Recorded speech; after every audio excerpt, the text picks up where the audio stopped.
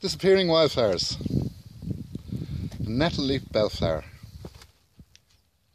This was collected in Kilkenny many years ago and grown on in Monica's private garden. We collected the seeds from Monica and grew it on here in our gene bank.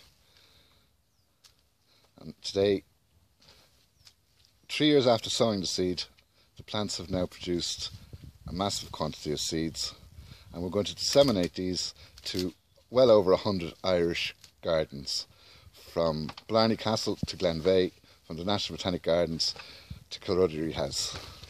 There's many people involved in this campaign to save endangered Irish species. The World Health Organization and the World Food and Agriculture Organization and the EU are now funding the Irish government to look after medical and food plants that are endangered, rare or protected or red data species.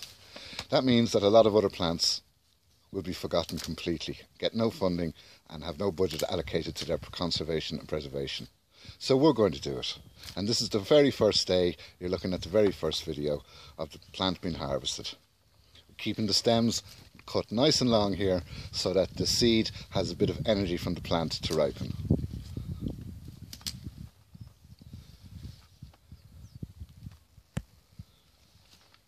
This is a 2 square metre bed. That's all we're asking people to grow. 2 square metres. Doesn't take long. I think we weeded the bed 3 or 4 times in the entire year. As you can see, there's a few weeds in it. We've grown this bed for 2 years from plugs that were started 3 years ago.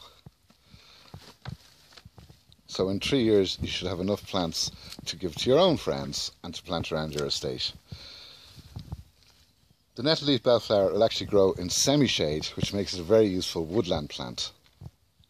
It's growing in full sun here, but one of the reasons we think this plant went extinct is because it's so pretty that people would have picked it in the wild just to bring home as bunches, and it would have grown on in the hedgerows where people had access to it, and as it has no medical use or recorded medical use, it was probably just because it was picked out of the wild that it's gone extinct.